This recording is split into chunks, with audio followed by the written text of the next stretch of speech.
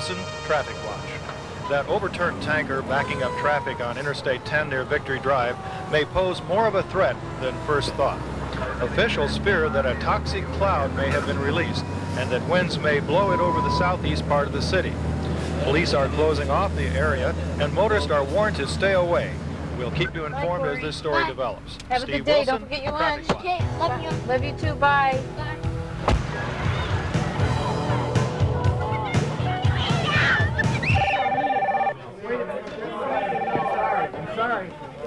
Yeah, it's looking real For serious. day-to-day operations or an emergency situation, information is critical. The lifeblood of any organization in government or in business. All right, what's happening? How bad is it? Okay, Carl, we're still trying to get the big picture. We just have bits and pieces at this point. The fire department is telling us that it's likely class red. Odorless, colorless, highly toxic. Yeah, it's your worst nightmare. Okay, Harley has the police department working on evacuation plans. Right now, the fire department's working to contain the spill and they're checking the wind conditions, but we still don't have all the facts straight. What about the residents in the neighborhood? I mean, what do we know about them? Okay, the maps we've got are 2 years out of date, so we can't tell for sure if the new hospital and the elementary school are in the path or not. We're still waiting for some better reports from planning on that new residential development. At the moment, we don't have the maps. We need to lay out a good emergency route, but we're running them down. Good grief, what does it take? More than 4 years old. This one's more than 4 years old. I mean, do you realize what's going to happen if we have to evacuate the entire area, including a hospital? We're talking serious headaches. No wonder the guys in the press are all over my back. Information is essential to public services, but meaningless until it's organized into a form that is readily accessible Carl, on more bad demand. news, I'm afraid. What now? Timely, reliable information is basic to good government and effective decision-making. Often, officials must make decisions without having the confidence that they're dealing with all the facts. Roberta, I need some answers. Now, everybody wants to know what's happening, and we don't have weeks. We don't even have hours. Can't you speed it up? The information age is here, and we're drowning in data, but starved for accessible, reliable, and accurate information. Managing a city, county, or public utility requires vast amounts of data, which can be turned into information about streets, sewer and water systems, land use, and development. Large amounts of time and money are spent trying to locate data, often stored manually, on hundreds of thousands of file cards, dog-eared maps, scraps of paper, important information stuffed into file cabinets and human memory banks. Many people are still trying to cope in today's information age by relying on maps and records that are frequently out of date, misfiled, inaccessible, confusing, and contradictory. No wonder it's becoming increasingly difficult to respond effectively not only to emergencies, but also to the daily demands of the community. How do you repair a broken water main if you can't find the shutoff valve? How can you send firemen to an address that doesn't exist on their maps? So how do you get to know everything required to make intelligent, informed, and effective decisions? Fortunately, technology has caught up with our increasingly complex needs. A technology called Geographic Information Systems, or GIS, is causing a revolution in the way we organize and manage land-related information.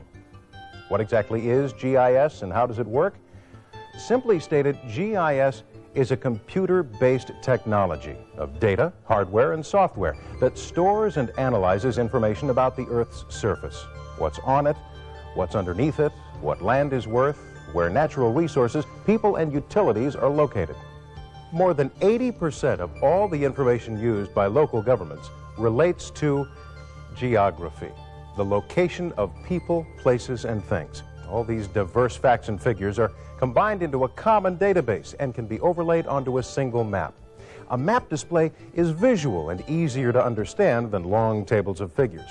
Patterns, groupings, and relationships emerge more clearly and quickly through imagery than with complicated texts and numbers. Any point on the map can now become an index to cultural, economic, environmental, demographic, and political information about that location. Because GIS ties information from many different sources into a single base map, There are no more data inconsistencies, no more expensive and time-consuming redundant work efforts, and no more endless searches for information. And all this adds up to significant cost savings.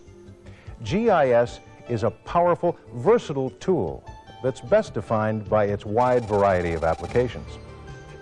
The primary use of GIS in day-to-day government operations shows that it is a workhorse. Local managers, planners, police and fire departments, and elected officials throughout North America are using it in a variety of exciting ways. Everything from optimizing school bus routes to selecting the best sites for fire stations, from reapportioning political districts to managing growth, from maintaining up-to-date tax records to organizing emergency services and tracking recovery efforts. GIS adds crucial intelligence to the critical requirements of emergency planning in a disaster. On October 17, 1989, a massive earthquake hit the San Francisco area. As death and injury estimates escalated, public safety personnel worked night and day trying to understand the full extent of the damage and injuries. Geographic Information Systems, available at several Bay Area sheriff and police departments, played a crucial role in sifting through reports to create an accurate, up-to-the-minute damage assessment. GIS allowed officials to instantly map trouble spots, toppled buildings, fires, and collapsed freeways, and to dispatch emergency vehicles and repair crews quickly and efficiently. With GIS, the crisis team converted vital facts and figures into meaningful, easy-to-comprehend visual images. GIS clearly shows its power in emergency planning. But its real versatility is best demonstrated in its routine use as an indispensable tool to support economic development, traffic analysis, planning, facilities management, and other everyday functions of local government. When the earth began to shake in San Francisco, it presented an immediate threat. Today, underneath our cities lies the potential for another kind of threat: the interruption of our urban lifeline, the deterioration of our infrastructure. Millions of feet of water and sewer pipes buried long ago are crumbling with age, with little or no record of their location or condition. Thousands of miles of roads and bridges are decaying from neglect with no schedule for repair or maintenance. GIS is the ideal tool for cataloging, managing, and planning maintenance of these assets. And GIS, unlike more traditional tabular computer systems, has the ability to integrate data from multiple sources and different departments. The city of Indianapolis and Marion County, Indiana, are using GIS to consolidate and store hundreds of thousands of maps and facilities documents scattered throughout the area into a single intelligent system. The community expects to save millions of dollars each year by eliminating redundant mapping efforts and expediting access to maps. We found quite an opportunity for cost savings in our facilities management system with the use of images. For an example, we find that if a pipe gets old to the point where it begins to collapse, we can spend roughly $100 for every foot of pipe in the ground. If we can get to that pipe before it gets too old and before it collapses, we can put it back in shape for about $14 a foot. Our community has 11 million feet of sanitary sewer, and if we are able to take the steps with all that pipe, we believe we can pay for the facilities management system every year of operation. Tax appraisers and assessors around the United States and Canada, in places like Franklin County, Ohio, Winston-Salem, North Carolina, Oxford County, Ontario, and Hennepin County, Minnesota, are using GIS to manage the massive volume of tax records. The GIS in Hennepin County provides access to 2,500 maps, 8,300 streets, and 350,000 parcels. A property appraiser can simply point to a land parcel on the computer screen and immediately see the property's legal description, its valuation, and the owner's name. The system also provides the most recent appraisals, the assessments levied, and the structural characteristics of any building. It can even generate a high-resolution map of the area on paper or microfilm. And all this information is available in less time than it would take to look up a number in the phone book, with savings to Hennepin County of over $3 million per year. A geographic information system has many uses for planning, growth management, and land development. Like a variety of other places, Knoxville and Knox County, Tennessee, are using GIS in community planning to analyze information on existing conditions and to assess likely changes in the future. Okay, the GIS system has been extremely helpful in Knox County, particularly since we put in inspections. Also, it helps us to monitor subdivisions and subdivision design so that all that's taken care of before it gets out there and gets in trouble. We also have been able to improve considerably upon the amount of time it takes to change maps in Knox County. It used to be about a 3-month trip, and now it's going to be done in minutes. The tax assessor particularly has been pleased with this part of it in that he can bring his tax rolls up to snuff real quickly. One of the remarkable things about GIS is that it's actually going to be one of the few things we ever do in government that pays for itself in a short while. The strength of GIS, in fact, its real power, is its ability to analyze by linking layers of data and determining the impact of each layer upon another. You can use GIS to try out an idea first on the computer, to test it, and see the potential results long before you put it into effect. It can act as a kind of computer crystal ball, allowing you to conceptualize strategies for solving problems. Such was the case in Orlando, Florida. The city of Orlando was experiencing severe drainage problems and really an overabundance of water, and we needed to develop a new stormwater drainage system. What we did was use the GIS program to do this. We were able to develop very quickly something to address this concern and spread a very large capital cost equitably across all the properties within a large city. They simulated different cost allocation schemes, answered key questions, and projected a range of what-if solutions. In answer to a series of questions about property size, adverse effects, and potential fees, officials were able to generate comprehensive and timely reports, literally in a matter of minutes. So we feel the GIS program was of great benefit to the city of Orlando to address a problem, to put a solution in place, and to do it in a very timely way. Innovative use of the Geographic Information Systems can also contribute to effective crime prevention. Many law enforcement agencies have put GIS to use to manage their resources and analyze crime on a routine basis. GIS provides quick answers to questions such as, do the crimes occur in one general area? Are they random or serial in nature? Are there certain peak times and high-risk places? Answers to these questions enable law enforcement officials to make more effective use of their personnel in fighting crime. Dramatic and almost immediate results have been achieved with GIS.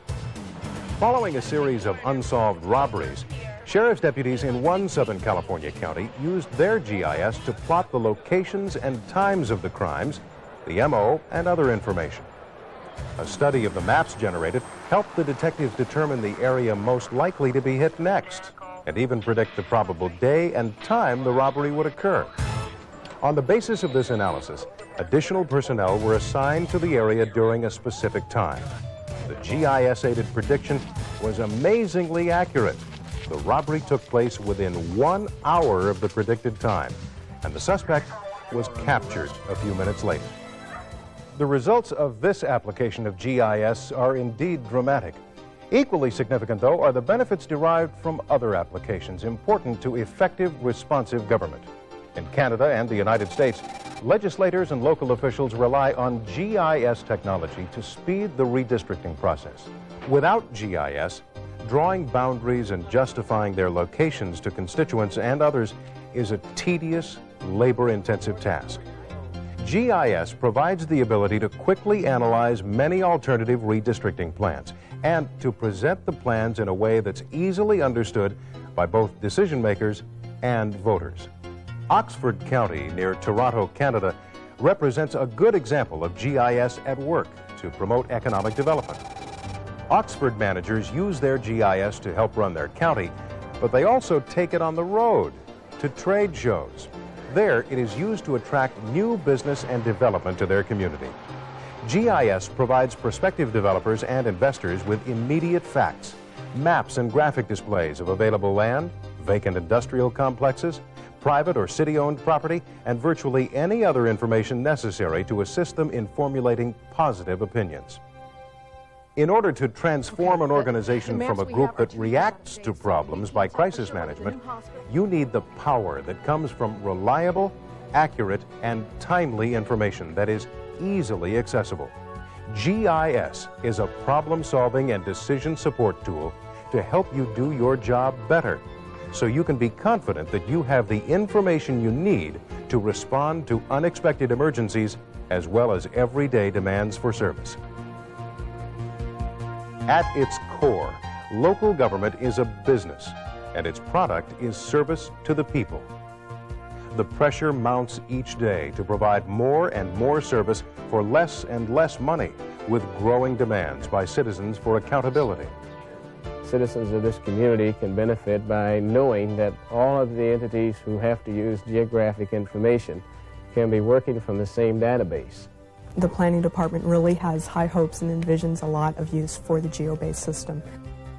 The GIS system is unique in the fact that it is one of the things that's going to pay for itself, made it easy to sell to the people who have to finance it. We feel the GIS program was of great benefit to the city of Orlando to address a problem, to put a solution in place, and to do it in a very timely way. It's going to build a spirit of cooperation. It's going to help us to do a better job of caring for our infrastructure, which is a major national problem. And at the same time as we do that, we're going to be saving some money for the taxpayers. In today's competitive, information-driven world, the question is not whether to invest in GIS, but when and how. GIS is not a luxury. GIS is an everyday necessity. Geographic Information Systems, the information solution for local government. URISA, the Urban and Regional Information Systems Association, is one of the best ways to learn about GIS, its technology, its applications, and related management issues. URISA acknowledges the generous support of these program underwriters: GeoVision Corporation, IBM Corporation, Utility Graphics Consultants, Environmental Systems Research Institute, Intergraph Corporation. URISA also thanks the following for their support: